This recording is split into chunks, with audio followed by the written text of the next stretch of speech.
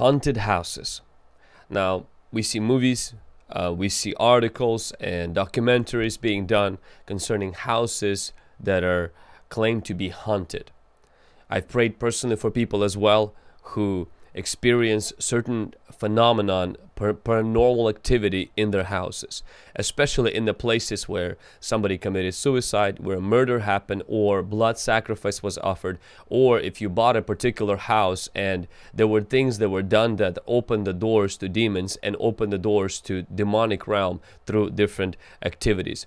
These things are real. Sometimes, you know, people discredit them and they say, oh, you're just making things up, but there are people that experience that, and maybe you're one of them. Or today maybe you want to learn how to clean your house spiritually, which we're going to go through 5 simple steps that you can do to clean your house spiritually. I'm a huge believer in dedicating everything that I come in contact with to the Lord, whether it's my car, whether it's my house that I live in, to dedicate it to the Lord so it belongs to God. Maybe you're experiencing something that's standing, you know, in the room. Perhaps, you know, doors that are kind of swinging and stuff is moving. Or perhaps these nightmares. Sometimes there are houses where people have these crazy nightmares. Before they moved into that house, no nightmares whatsoever. Or there are places where the spirit of divorce is there because people in that house were divorced. I know personally people who moved into a house and then they got divorced, the person before them got divorced, the person before them got divorced. It's like this curse is on that house and it can be broken through the power of Jesus Christ. So here are a few things that I want you to consider. Number one is, are you a Christian? Are you a believer? Maybe you stumbled upon this video and you are not a believer in Jesus Christ. I want to encourage you to give your life to Jesus Christ. Because if you're not a believer, you have to understand one thing is that the Bible says that you're living already under influence of demonic spirits.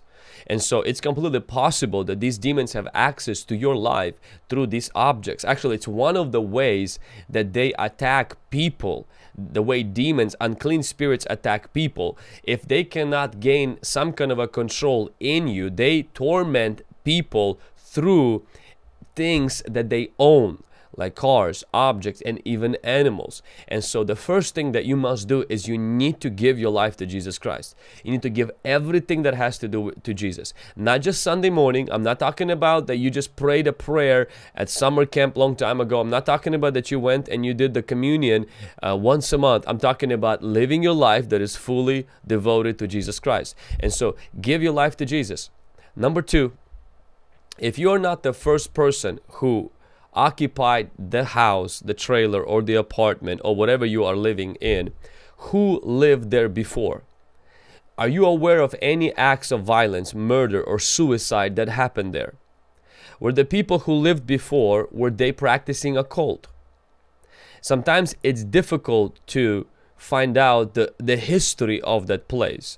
But usually neighbors, and sometimes honestly just pulling out the background of that place and going and checking with the city, and if there's any liens on that place, you can come to a very quick realization, hey, that there was stuff happening there, and that gives you information that you need so that you can go and do a spiritual warfare. It doesn't mean that you don't buy that place or you don't live in that place. It just means you will need to cleanse that place. So the history of that place a lot of times holds the keys to why that place is being haunted and why that place is being attacked. I remember me and my wife, we bought our first property together. It was a duplex. It was a rundown duplex. And when we bought it, one side of that duplex, because duplex is 2 sides, one side of the duplex was fully remodeled and it seemed like it was in a great condition. The other one was broken down. In fact, not only broken down, it had this broken glass windows. It had no heater, no AC. It was like a rundown place.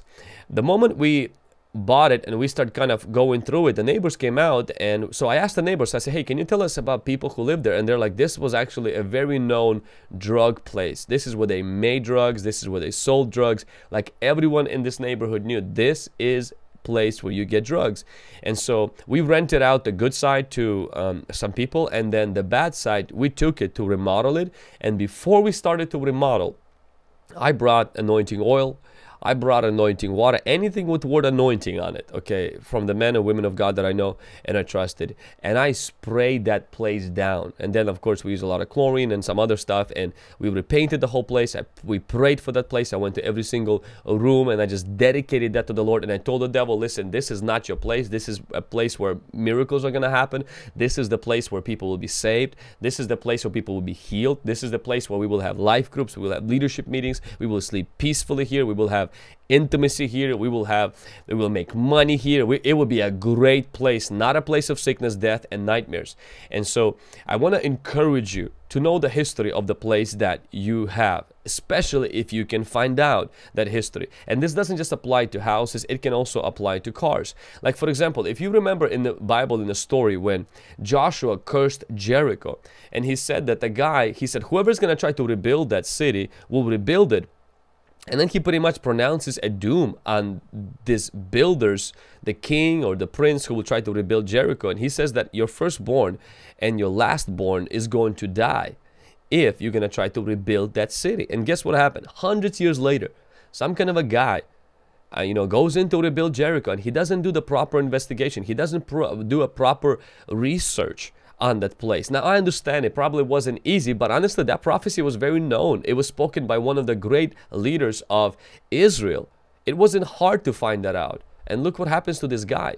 His oldest son dies suddenly. His younger son dies suddenly upon the completion of the city of Jericho. It wasn't an accident. It wasn't a coincidence. It was a direct result of that place was cursed. It had a curse hanging over that place. And so I just want to challenge you.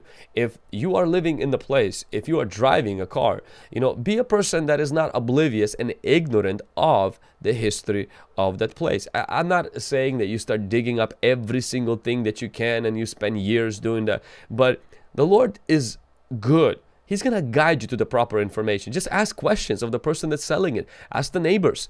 And that will hold the key so that you can go into the spiritual world and break the curses, break the spiritual connection to that place in Jesus' name. Number 3 is clean the house. Now, that means to throw anything that could attract demonic spirits. Examples could be, honestly, pornography, all kinds of idols, non-Christian religious art, voodoo paintings, all kinds of Masonic paintings, occultic books, satanic Bible, all kinds of New Age stuff like crystals, sacred stones, Ouija boards, and dream catchers. So like anything that has to or is connected to pagan beliefs. Now I'm talking about now people who are experiencing something in their house that is haunted, or they feel like something is watching over them, or something is hurting them or tormenting them, or maybe your children are being under attack. Find the history of the house. First of all, give your life to Christ. Secondly, find the history of the house. And number 3 is just with the Holy Spirit, go through the stuff in your house and get rid of things that are attracting demons. I remember hearing the story of Derek Prince when he was struggling financially at one time, and as he was praying in his living room, he's looking at the wall of his living room, and he sees 2 paintings of these snakes, like these dragons. Now, he wasn't just seeing that in the spirit. They were actually paintings passed on to him from his grandfathers who went to China. I think they fought in China or something like that. And this was like a very, very valuable art because of what is signified, and has been passed on from generation to generation. And he's looking at these paintings, and it's like these snakes, these animals are looking right at him from these paintings. And the Holy Spirit gives him prompting, and he said, these things are not holy. These things are evil, and you need to get rid of them. And he starts to justify that. He's like, no, I mean, this is like, this is just a painting and da-da-da.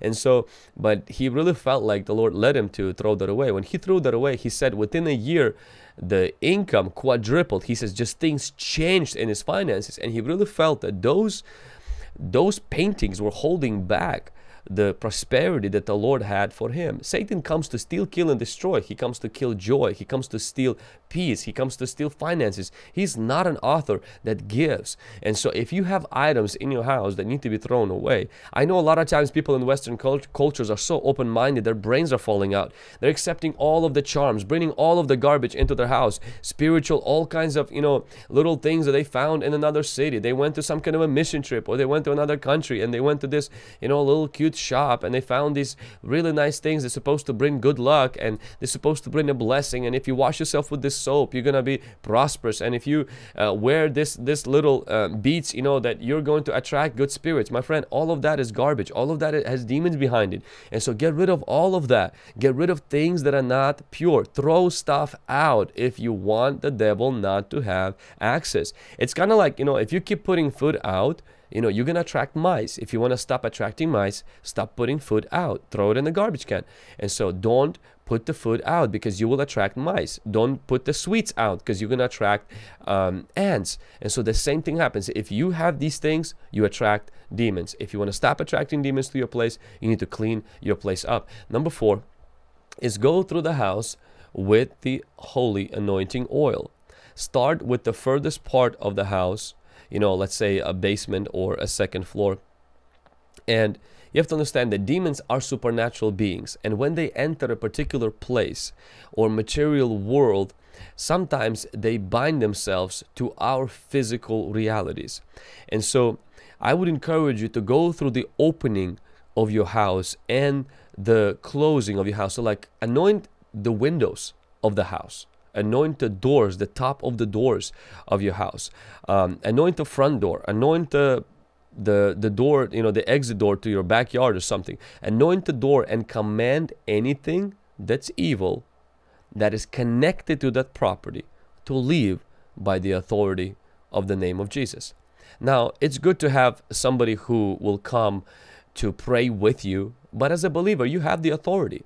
There's nothing wrong with bringing your pastor or bringing your mentor, but you're a Christian. You got the power of the Holy Ghost in you.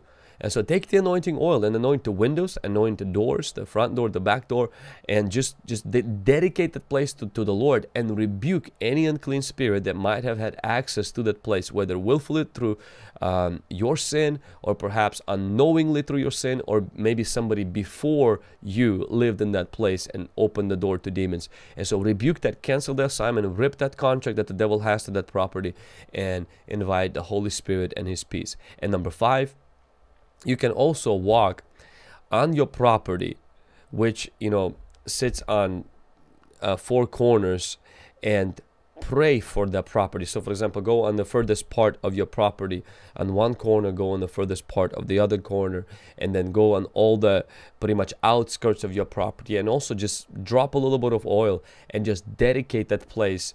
You have to understand is that in the old times, people associated, even pagans, associated deities, that deities would link themselves to a particular location, to a particular place. And we see that in different portions of the scripture. Even Israel, the God of Israel, he would be lived everywhere, yet he would dwell in the tent, and then he would dwell in the tabernacle, he would dwell in the temple. We would see that they would have these places where God would dwell in. And so spiritual realm can be connected to a particular place. And if you don't believe in me, if you don't believe in what I'm saying, you're like, oh, all this stuff is garbage, he's just charismatic, he's just coming up with all this stuff. I mean, why is that when you come into the church, a lot of times you experience this peace? Why is that there are places you go to and there's this heaviness that comes on you? Why? Because there's these places that they're open and they have a frequent visitation of these spiritual beings, whether it's demonic or whether it's the Lord Jesus Christ, the Holy Spirit's power. And so dedicate your whole property, not just the house, but your whole property to the Lord by anointing it with oil and canceling every assignment that the enemy has had to your property in Jesus' name. I pray God's blessing over your house. I pray God's blessing over your property, and I pray God's blessing over your family in Jesus' name. If this video was a blessing to you, hit it like. If it's your first time watching it and you're not subscribed to this channel, click on the subscribe button and then click also on the bell so you can be reminded each time we go live. Don't forget, we stream every Thursday at 7 p.m. Pacific time. Until next time.